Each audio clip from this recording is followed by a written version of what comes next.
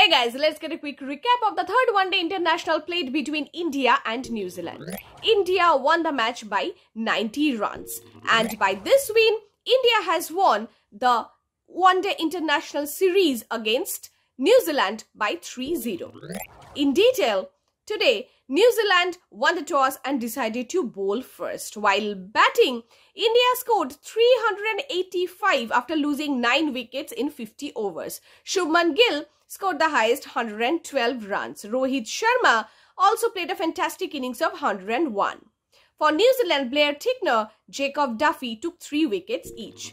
While chasing, New Zealand scored only 295 after losing all the wickets in 41.2 overs. For New Zealand, Devon Conway scored the highest 138 runs.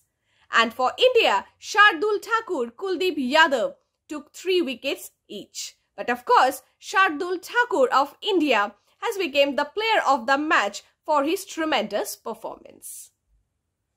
To get all the updates of the sports world, don't forget to follow our page.